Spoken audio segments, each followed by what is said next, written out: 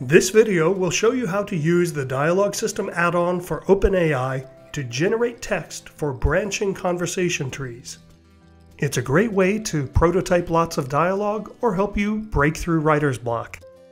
For this video, we'll create a reusable generic shopkeeper conversation template and then apply it to two different shopkeeper NPCs. In this project, I've imported the Dialogue System and the OpenAI add-on. I've also entered my OpenAI API key and clicked the button in this tutorial database to add knowledge and goals fields to my actors. In the actors section, I've defined a generic shopkeeper actor and two actual shopkeepers for the game.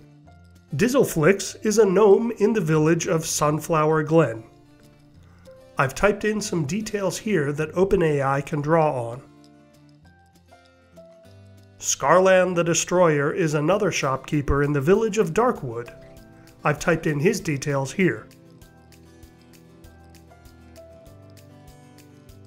I've also written the skeleton of a reusable conversation tree for shopkeepers. This conversation tree has a structure, but it doesn't have any dialogue text yet. Notice that the conversant is our generic shopkeeper actor. The conversation's description provides the context for the conversation. In the first dialogue entry, the shopkeeper greets the player. In the leftmost branch, the player asks what's for sale, and the shopkeeper replies. Note that these prompts all go in the entry's title fields. The middle branch is for selling items, and the rightmost branch allows the player to ask if anything interesting is happening in the shopkeeper's village. To apply this to a specific shopkeeper, we could just duplicate the conversation like this. However, I've also saved this conversation as a template in a JSON file. So what we'll do is create a new conversation from the saved template. The new conversation from the template gets a 1 appended to its title. Now I'll copy Dizzleflix's name.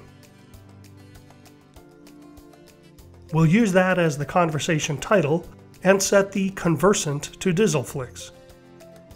We'll also mention the shopkeeper's name in the description.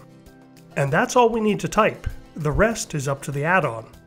Click the conversation's AI button. We'll bump up the temperature for more variety and then click Generate.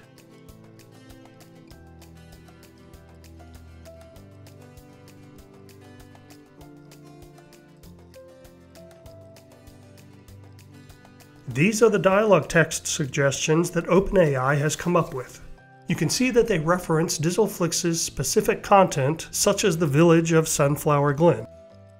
Then we just click Accept to add that text to the conversation. Here you can see Dizzleflix's greeting.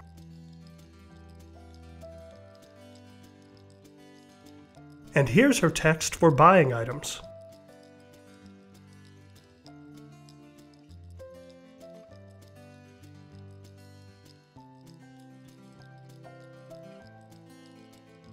And her info about her village.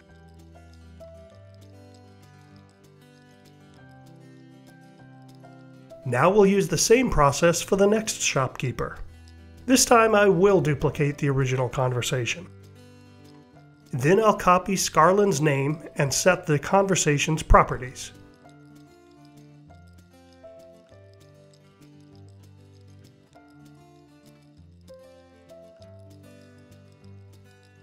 Then we just click AI, Generate, and let the add-on do its thing.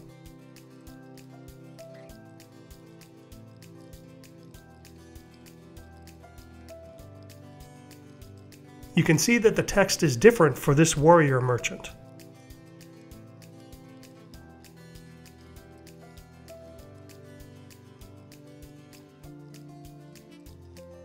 When we click Accept, we can see the text in our conversation.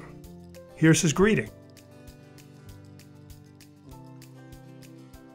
And here's some interesting information about Darkwood. If you have second thoughts about any entry's text, You can always modify it yourself or click the AI button next to the dialog text field to ask the add-on for alternative suggestions. Since this is a shopkeeper conversation, you'll probably want to add some sequencer commands or commands in the script fields to actually open up a shop UI, depending on how you're integrating your inventory system with the dialogue system. And if you want to generate voice acting for these conversations, the add-on can do that too, using OpenAI, 11 Labs, or any of the other integrations provided with the add-on. And that's it for the branching dialogue tutorial. Thanks for watching.